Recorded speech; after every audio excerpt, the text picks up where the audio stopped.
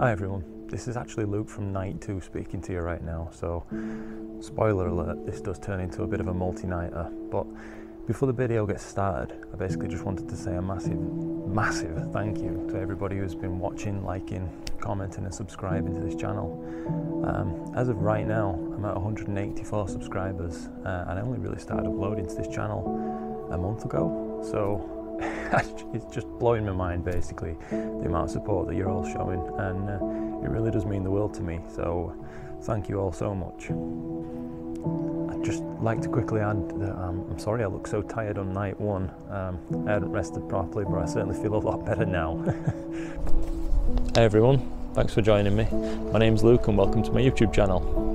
It's currently 5:20 on the 25th of February, and tonight and tomorrow are forecast to be clear skies. And while that's a good thing, it also, as it often does, is coinciding with full moon. I often find around this time every lunar cycle, and I suppose many of you will too, that my enthusiasm to get outside and try is kind of at its lowest. For many of you, you'll already know why this is, but for those of you who don't know why a full moon is generally bad news for an astrophotographer, I'll do my best to just quickly explain. So, the moon itself, of course, is giving off no light at all. It's just reflected sunlight.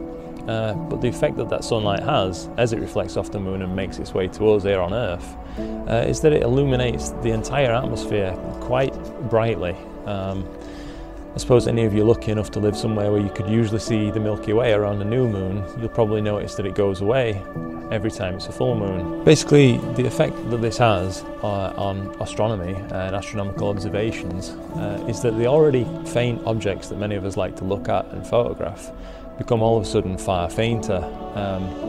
Obviously the object brightness hasn't changed at all, but the background sky by which you detect any contrast has of course gotten a lot brighter, and it washes out what you're trying to view.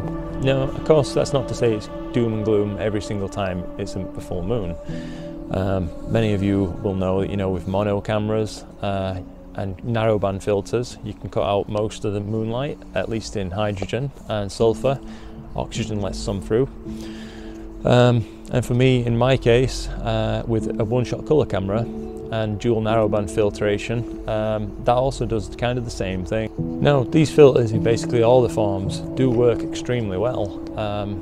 Of course, as I explained in a previous video, or you may already know, the effect that they do have is that they cut out nearly all light pollution and just deliver to you the bit of light that you actually want to see and record that's being emitted by the deep space object. While that's fine for most emission nebulae targets, it's not so great if you want to shoot reflection nebulae or indeed a broadband target like a galaxy. For tonight's experiment though, I'd actually like to shoot with no filtration at all and kind of take it back to basics, kind of how I started out this hobby. I think to make the experiment worth trying though, I'm going to have to stack the deck at least slightly in my favour, and I'll do that by target selection. And what I mean by that is basically I'm going to select a target that's far enough away from the moon that it'll be less affected by that moonlight, and also something that's initially very bright to begin with, so it's already got a head start on the contrast against the background sky. So tonight I'm going to start out by shooting M42, the Orion Nebula, and then once that's set around about 11 PM I think, I'm then going to move on to a galaxy target, and I've chosen M51, the Whirlpool Galaxy. And now all that's left to do is wait for it to get dark.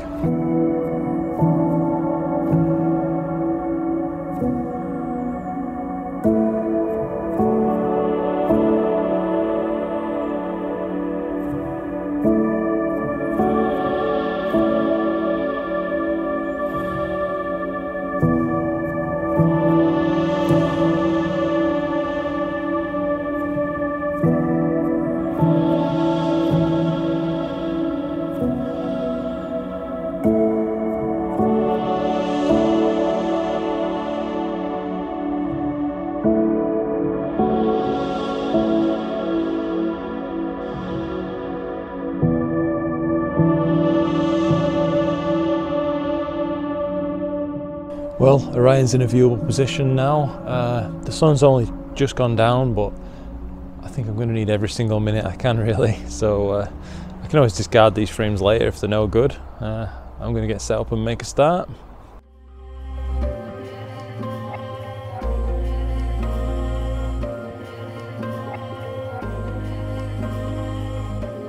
So we're now on about 7:40 p.m.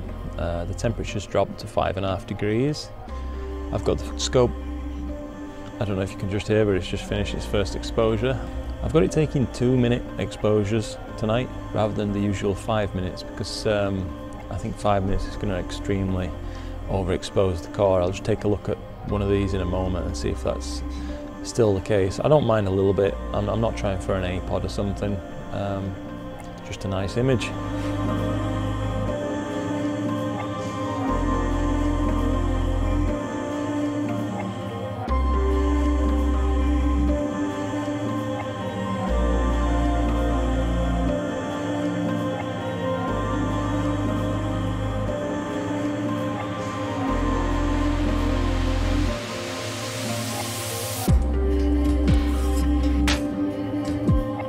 So we're currently on 10:10 and I've just slewed away to M51 to start image capture on that target for the night now.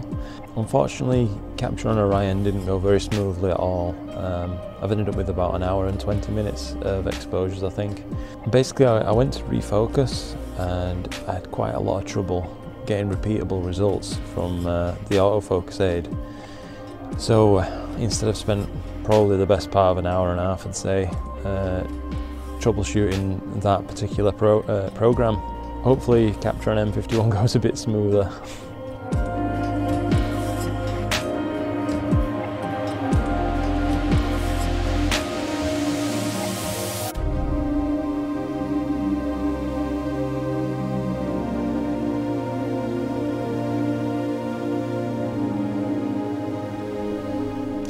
Well, it's 1:30 AM now and I thought I'd give you a quick update. The temperature's dropped right down, it's now just above 1 degree. All the autofocusing I've been doing has been moving perfectly now, so yeah, I can only assume there were a bit of a isolated case. Was the earlier troubles I had. Everything's moving along nice, as nice as you could hope for at this point. It's kind of hard to stay awake. I'm having a really tired day, but I guess these are just the things you have to get used to dealing with as an astronomer. Yeah, fingers crossed we end up with something reasonable for all this freezing cold and crap looking data capture.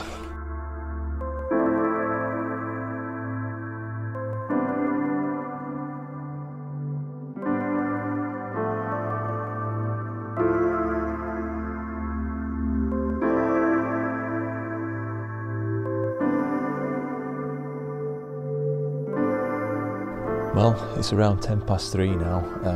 The temperature's come up a little bit from earlier on where it was around 1 degree. It's now 2.2, so practically ready for summer clothing. I feel like I've perhaps gained back a little bit of energy. I had sort of a second wind after becoming really tired earlier, which is nice because I mean the nights really just drag when you get too tired. But I suppose that's part of what this experiment's all about. Is it worth the pain of forcing yourself to stay awake on a night like this? The scope's about to do a meridian flip, perhaps in 10 more minutes or so. You can always tell when it's getting ready to do that, for anybody who didn't know, by the fact that the counterweight bar is almost parallel with the ground. And yeah, the subs are coming in smoothly. No complaints. It seems like all earlier problems with autofocus are now resolved. Totally smooth. And yeah, no complaints, just a bit tired.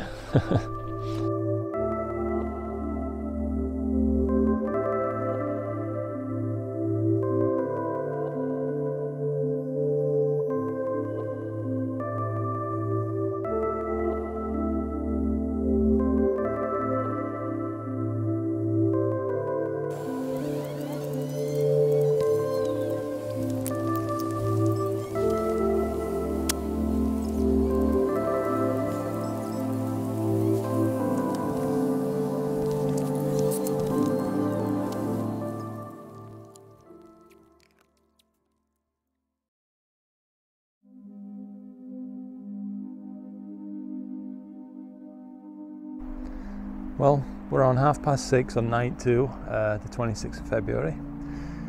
After kind of a shaky start to weather for the day, and I didn't really think it was going to clear, the forecast held true and it has. Should be a nice time lapse hopefully I can show to show you that. But yeah, this moon just looks so large when it's quite close to the horizon. I know it's just an optical illusion, but yeah, it certainly looks pretty exceptionally huge tonight. But yeah, the scope's out and cooling. Unfortunately, I forgot to record that being carried out, but I'm definitely not going to carry it back in just to carry it back out. It's pretty heavy. But yeah, in the meantime, I've just got another time lapse running. And yeah, just waiting for things to get really dark and settle down. Stay tuned.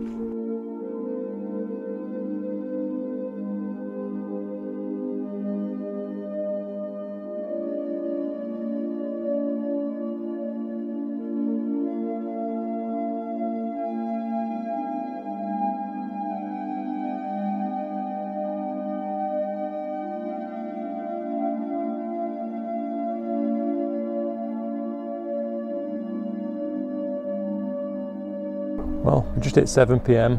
I've just got everything finished, up and running, all auto-focused, plate solved and aligned on M42 again, using the same custom field of view as I'd set yesterday.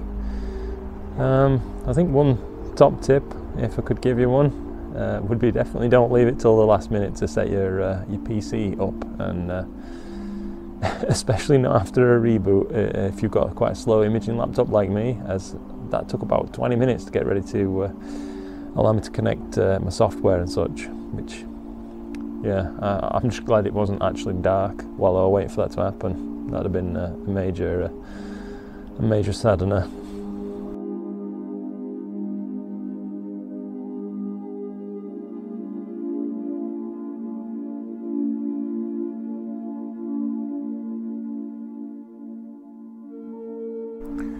So I've just been taking another look at the subs that's coming in tonight, as they're so much better looking than last night's. And I think I may have just made a bit of an embarrassing discovery, and that's that I reckon every sub that I took last night was actually accidentally recorded with a gain of 300 rather than 100 like tonight.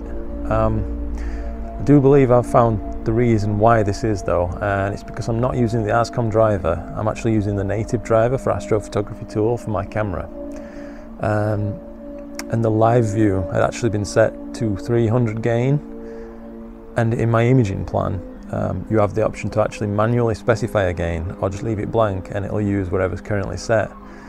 And yeah, last night's I do believe it all actually been recorded with 300 gain by accident. Oops. So just to try and illustrate the extent of my daftness, it's a sub from last night. As you can see, an unstretched histogram preview showing you, and in a few seconds we're going to have a sub exposure of the same length from tonight, but at what I think is a much lower gain, just about to come in 6 seconds. Get ready.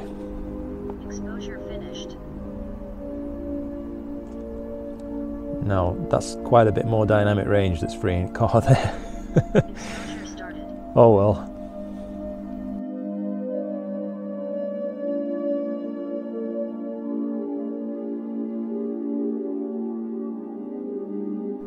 Hey everyone, we're just coming up to my last few minutes now of data capture on M42. I don't really think I can go any longer now, as it's just about to go into the neighbour's roof. But yeah, I'm looking forward to seeing what I can actually get out of this data now, and hopefully the little bit of an error that I'd made, a little bit, won't matter too much in the end, and I should be able to successfully still make a decent image.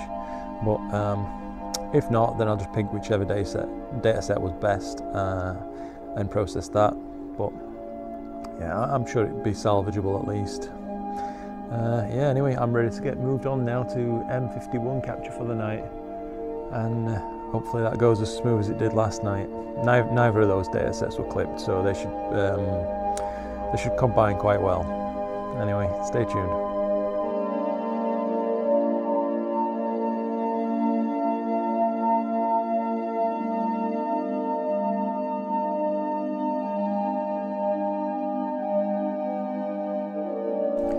Well, we're on 2:30 AM now, so I thought I'd give you a quick update. I've just gone through stacking the M42 data and giving it a mostly complete process now. Just a few touch-ups that I'd like to do before saving it. That's turned out far better than I could have expected, really. I have taken data obviously on full moon nights before, but never really gave it too much effort because I always expected that the end result wouldn't really have been worth the effort. But in this case, I think it's been a bit of an eye-opener, really.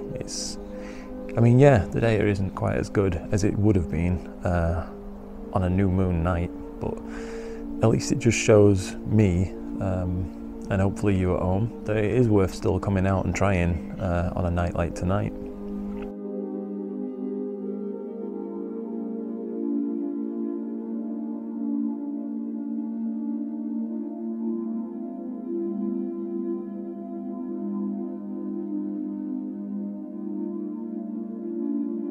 Well, it's 5 AM and that's the end of image capture for me on night 2. In total I ended up capturing more than 300 2-minute exposures on M51 at least. M42 I've finished processing and that turned out great. I'll be happy to show you the result of that in a moment. And yeah, as long as my PC doesn't catch fire while trying to process all those frames, I should be able to turn this video hopefully into something resembling a cohesive experience, but I'll let you be the judge of that one. And yeah, as always, thank you very much if you stayed and watched. I really appreciate your time. Cheers.